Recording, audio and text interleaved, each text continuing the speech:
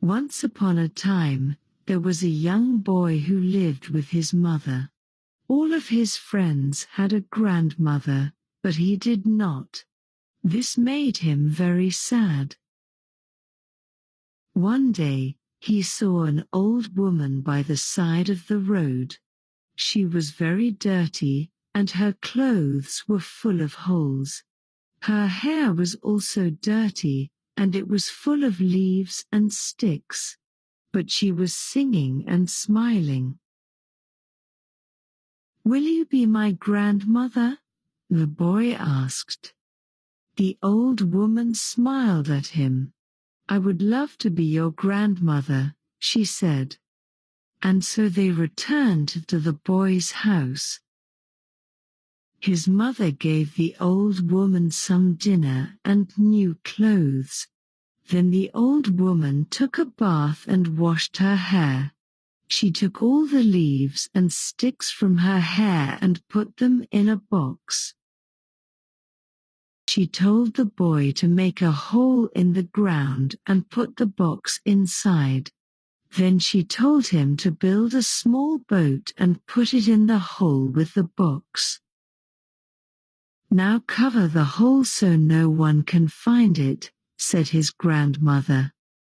The boy did as his grandmother told him, but he asked, "Why, grandmother?" "You will need them in the great storm," she said. "Just wait." Weeks passed. Then one day, it began to rain. It rained very hard.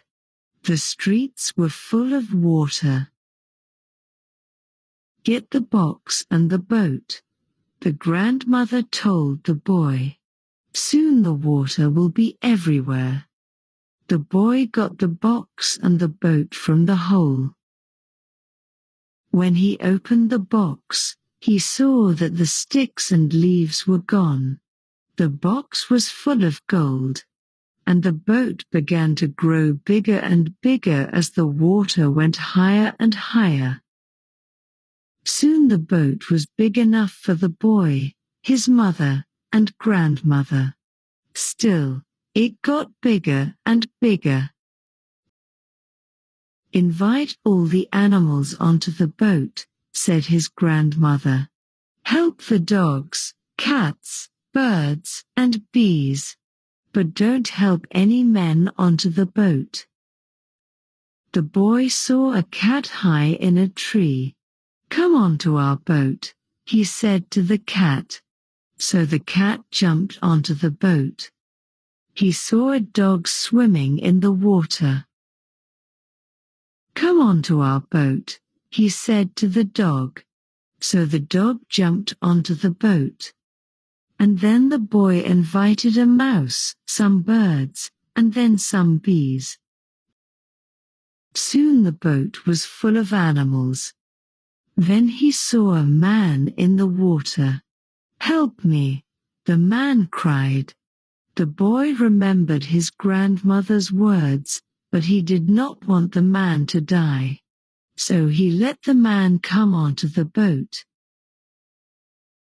When the storm was over, the boat became small again. All the animals thanked the boy, and they went back to their homes. But the man saw the gold in the box, and he wanted it for himself. So the man went to the king. "The gold is mine," he told the king. "The boy and his mother took it from me." The king believed the man, and he put the boy and his mother in prison. They were cold and hungry, but soon some mice came to the prison. "We will help you," said the mice. They used their teeth to make a hole in the prison wall. Then a dog and cat came to the prison. "We will help you," they said. They carried food and blankets through the hole. And then some birds came to the prison.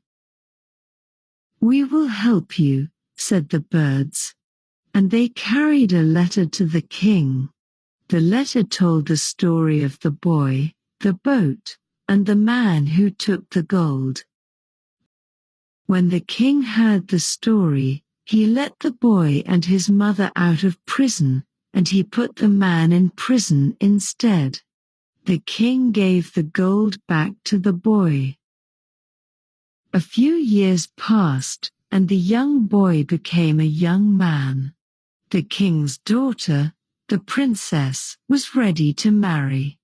The king wanted his daughter to marry someone very clever. He decided to have a contest. He hid his daughter in her carriage. The carriage was in front of the palace, but there were hundreds of other carriages, too. All of the carriages looked the same.